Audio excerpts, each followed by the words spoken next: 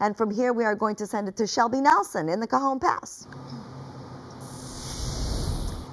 Yes, Vera, and you know what? Out here in Phelan, we're in the Cajon Pass. I don't see any clouds in this area either. Very hot.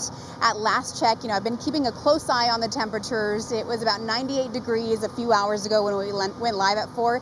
It's been diminishing by about 2 degrees each time. So right now, 94 degrees, and it only will get better, hopefully, as the sun goes down later. But I don't want to complain because we are not in the desert where we are seeing excruciating temperatures over there too. I am going to eat a lot of popsicles. I usually just pour a bottle of water over my head. It might not be the conventional way to cool down, but as long as it works, because it is one sizzling scorcher out there, with much of the western United States enduring a record-breaking heat wave. I'm not looking forward to the heat, and I can't wait till things cool down. But chances of that are slim, at least for now. The unrelenting heat wave bearing down with much of the inland areas, including the Inland Empire, bearing the brunt of it. Places like San Bernardino, Riverside, and Ontario will likely hit triple digits. We caught up with this woman headed to San Diego from Utah.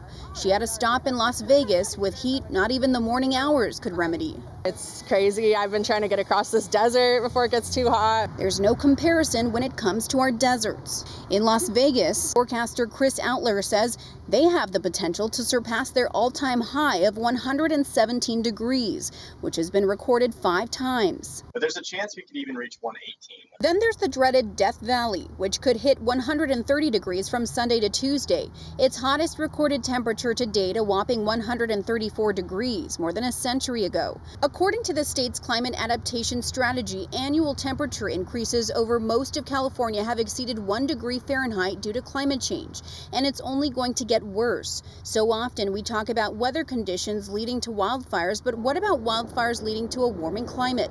I found that the fires that are happening here in California, specifically the really big ones that we had in the past 10 years or so, those fires emit a lot of smoke.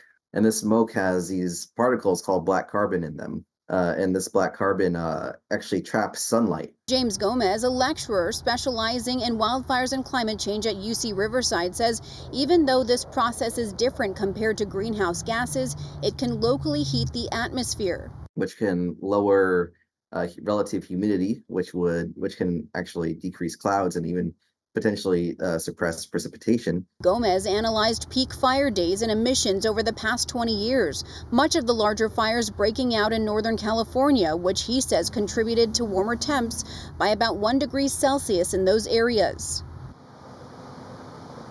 And Gomez's study has been published in the Journal of Atmospheric Chemistry and Physics. It's important to note also that that warming happened on those immediate days when the fires were burning. That's the very latest from the Cajon Pass. I'm Shelby Nelson, sending it back to you in the studio.